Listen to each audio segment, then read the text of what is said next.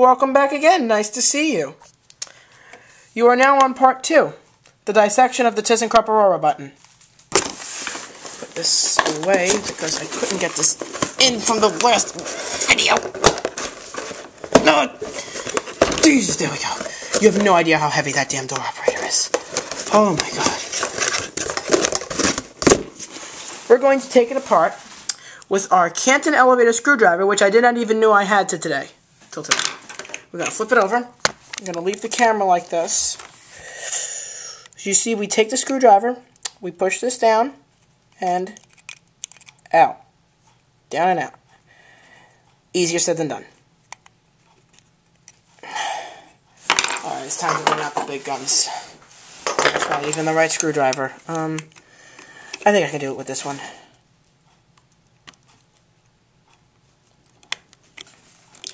I'll try this side first. I'm not going to be taking this apart a lot. I'm only doing it for the show. Okay, I got one side. Now I just need to get the other.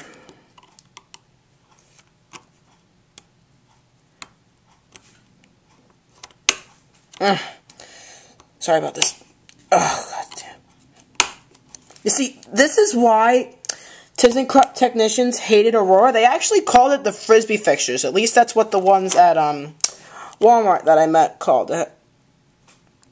Let me try flipping it over. If I did this once, I can do it again. Well, I got one half out. I need to get the other half. Believe these were manufactured in August of 07. It says 08, 07 on it, or it could be backwards, like July of 08. Alright, hang on. I need to get the other screwdriver. Hold on. Because that screwdriver is not working for me, people. And I cannot find the other screwdriver, so we're going to have to see what we can do with this one.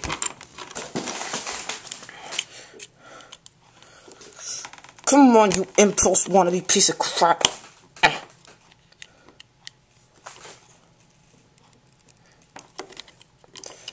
Oh, I almost had it. Wait.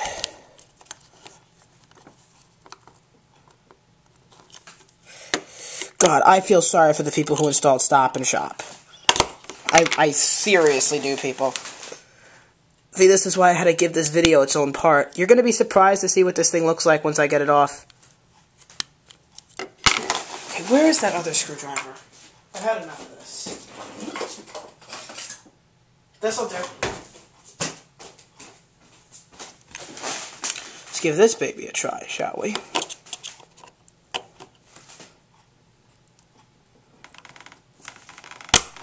I think I got it. Yep, got it. Okay. Now that that shenanigans over, you've basically got two parts, the button itself and this. I'm going to take this apart fully. Which means we unscrew this. Gotta figure out which way it goes. My hands are all sweaty. Okay, here we go. Gotta unscrew this.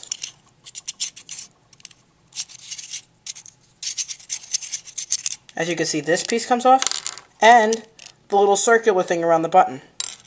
Now take a look at it from the side. Doesn't that look like Otis Lexan?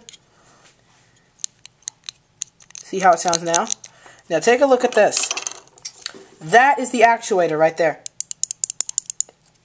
Those are the LEDs, which are a little off-centered right now, and I don't know why. 4 LEDs and the button.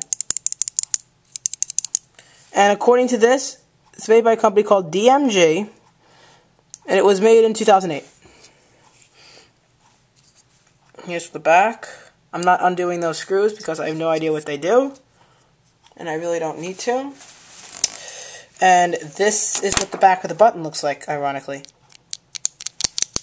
So you would just put it on here like that, but I'm not going to right now because then I have to take it off again. And that pushes down on this, which is made by a company called RU? Something like that. No, it's made by Omron. Made in Indonesia. Wow, it actually wasn't made in Germany. Okay, so now we're going to show you how to put an impulse button back together. What you do is, and I learned this the hard way, first you take this and you put it on the button like that. Then you take this, whatever you want to call this thing, and you screw it on like this.